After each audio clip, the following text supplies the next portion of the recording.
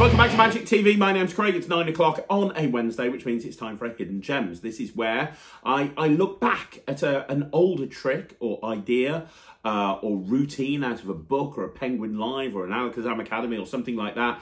Something that maybe people aren't talking about these days, and I try and draw it to your attention. And you know what? I'm going to be talking to you this week about a trick that was huge when it first came out. And I remember reviewing this on the Wizard product review back in the day. So way back in the day when I was on the Wizard product review with David Penn, I reviewed this. And at the time, everybody was doing it. And as with most tricks, you know, it falls by the wayside as new tricks come out. Everybody's clamoring for the latest and greatest thing. And the old things, no matter how good they are, tend to fall by the wayside. And this is a perfect example of something that is incredibly good that I don't see anybody doing, and it's such a shame. And I am talking about Inferno by Joshua J. Now, if you don't know Joshua J, he is the CEO or the co-CEO or the founder or the co-founder of Vanishing Ink, an incredible performer, incredible lecturer, just an all-round nice guy, super talented, and always brings out incredibly good magic. Now, many years ago, he bought out Inferno, and he bought it out in conjunction with Card Shark. If you don't know who Card Shark is, it's a company owned and run by Christian Schenk, and it's they're the company that's responsible for the Phoenix-backed playing cards. They create a lot of gaff decks. They create double-deckers and thin cards and a whole bunch of different stuff. Card Shark are great. Why am I saying you this? Because the quality of this particular trick is second to none, because it is Card Shark.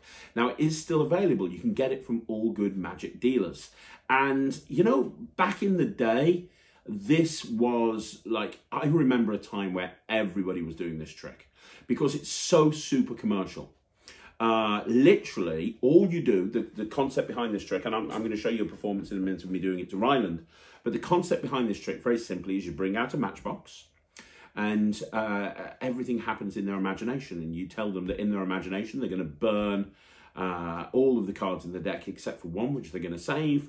They go through this whole procedure in their imagination of burning various different playing cards. They're left with one playing card, and then you open up the matchbox that's been there from the very beginning. When you open up the matchbox, you show there's one card with a paperclip on it. You take the paperclip off, you put the paperclip away, you unfold the card, and it's the card that they named. It is that strong. It doesn't require a table. It feels like a completely free choice. It's an almost instant reset, and it's very strong, and it has an engaging hook. It has an engaging plot. It's just a great trick. Don't see many people doing it anymore these days, which is a shame because it takes up virtually no pocket space. It's literally just a matchbox. You put the matchbox in your pocket and you're good to go. It takes no pocket space, and it's really strong. It's as strong, when you think about it, as an invisible deck. When you think about an invisible, I mean, there's pros and cons. So with an invisible deck, they name a card and it's the only one turned over in the deck. With this, they name a card and it's the only one burnt and folded up inside a matchbox. Now, obviously, there's a little bit more procedure to get to the point where you're getting them to name a card with this, and some people might be watching this and going, this isn't as good as the invisible deck, because you have to go through this procedure in order to get them to name a card. But then the other side, the flip side of this is, you could argue that this is better because it is the only card on display. When you take it out that matchbox, it is the only card. With an invisible deck, there's 52 cards there, and your prediction is just one card turned over in a deck of 52 cards. So, you know, there's pros and cons, but it is a really strong trick that's perfect for strolling, perfect for mix and mingle, and as I say, the presentation and the hook of it is brilliant. So if you haven't seen it, I'm going to do a performance on Ryland so you can see exactly what it looks like. Let me show you this performance of Ryland so you can see exactly what happens in the trick. Okay, so I'm going to show Ryland this. He's never seen this trick before. Ryland, this uses your imagination. Okay. You've got a good imagination, haven't you? Uses matchbox. Now, you don't play with matches. I am, however, going to give you 3 matches that you can hold on to, and that's because these are invisible matches. That's match number 1, match number 2, match number 3, 3 invisible matches. Can you please put them down on the table? Very good. Never play with invisible matches. Now, I also have a deck of invisible playing cards, and we're going to use your imagination right here. I know you've got a good imagination. We're going to use your imagination, and we're going to burn some playing cards. We're going to burn almost all the cards, but you're going to have the ability to save one of those cards.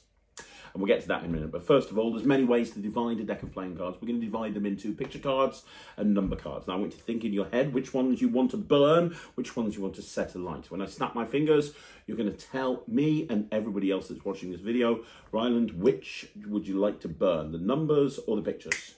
The numbers. The numbers. So you take a match, light it, and now you're going to burn all of the number cards. They've gone. All of the aces, all of the sevens, all of the tens, all of the two, they're all gone. That leaves us with the picture cards. Now we're going to do the same thing again because you've still got 2 matches. Next, you're going to make another decision. We've got the male picture cards, we've got the female picture cards. Which ones would you like to burn? It's totally up to you. Whichever ones you choose, those are the ones you're going to burn. Burn the female. You're going to burn the female picture cards. So I want you to imagine that you're setting fire to the female picture cards. Okay. Do it. There you go. And now you can see that they're all burning, right? You can, in your imagination. And do you remember at the beginning I said that you can reach in and save one? Now think about this. You chose to burn all of the number cards. Then you chose to burn all of the queens. And you're going to reach in and save one of those queens. Which one would you like to save? The rich one. The rich one? Would that be like the diamond? Yeah. The Queen of Diamonds. Are you sure? Yeah. Okay. Now this matchbox has been here from the very beginning, hasn't it? And can you see what's inside there? They can't see, so you're going to have to tell them. It's a playing card. Can you see that? Yeah? Mm-hmm. Yeah. In fact, if I could get it out, this would be a miracle. There we go. It's a playing card. And you can see that there's a paper clip on there. We do not need the paper clip. We just need the playing card. That's all that's important. Now, one more time, Ryland. One more time. One more time. What was the card that you ended up with? The Queen of Diamonds. The Queen of Diamonds, wasn't it? And you're not going to believe this, but there's one burnt card inside this matchbox that's been here the whole time. And that is the Queen of Diamonds. Proof that I knew exactly what you would do. That's cool, isn't it? Doesn't feel very burnt, but it is cool. Yeah, you can see how burnt it is. Look at it. Yeah, it looks burnt, but it's not actually burnt. It doesn't feel burnt. Well, I burnt it ages ago. You didn't burn it. I did. You did. So there you go. Now, if this was being released today, it would get 100%. People would be raving about it. It'd have a multi-page thread on the cafe. But as I said, as with a lot of things that have come out from years and years and years ago, it's fallen out of people's repertoires. Maybe new people that have come into Magic aren't even aware of this. And that's a real shame because this is a very strong routine. The props are very well made. It comes with a tutorial that runs about 25 minutes that explains everything with a fine... it goes through everything. I mean, Joshua J is an incredible teacher of magic. There's very few people that are as good as Josh when it comes to explaining how to do tricks. And it's very easy to do. There's nothing difficult about it. Now, having said that, there is an easy version. So the version I showed you is the version I do, which is the standard version, which involves you having to do a switch at one point, or not a switch. It's not even a switch. I don't know how to describe it. You have to do a move at one point, right? With the easy version, you get, and these are included in the package as well, you get a couple of gaffed cards that allows you to do it without really needing to do that switch. So literally, you just open up the matchbox, they tip the card into your hand.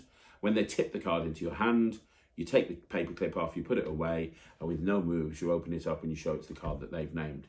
It's a much easier version. So if you're worried about doing the move, although to be honest, it's a very easy move to do, you shouldn't be worried about it. But if you are worried about doing the move, there are alternatives that you can follow along as well. So it's called Inferno. It's by Joshua J. It's available from all good magic dealers. You can also get it directly from Card Shark. And it's just a super commercial trick. If you're looking for something that's a little bit different, that you can just throw in your pocket and you're good to go, this is it.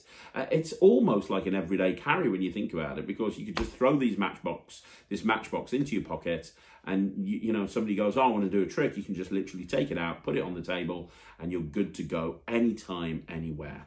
So there you go. It's an incredible trick. I absolutely love it. So there you go, guys. That's another Hidden Gems. I thought I'd go for a trick this week as opposed to delving deep into a project that's, you know, like a Penguin Live or whatever. I thought I'd go for an actual trick this week, but it's such a good trick. And I'm amazed at the amount of people that don't know about this trick and have never seen it before. But I think one of the reasons is new people are coming into magic all of the time. And this got released probably a decade ago now, if not longer. I don't know exactly. But it's a very, very old trick. But it has absolutely, completely and totally stood the test of time. Anyway, let me know what you think in the comments down below. I'd love to know. Do you perform Inferno? If you do, what do you think of it? Do you think it gets good reactions? Have you performed it and you've forgotten about it? And if so, has this jogged your memory and made you want to put it back into your act? Or is this something brand new to you? And if so, do you like it? Are you going to do it? I'd love to know what you think. Don't forget, you want to see more videos like this? Like the video, subscribe to the channel, leave a comment down below. Also, don't forget the Netrix is now live. Just go to www.thenetrix.com and you can sign up for a month and see what all the fuss is about. We're about to upload another 5 new routines. Anyway, thank you so much for watching. I'll see you again soon. My name's Craig from Magic TV.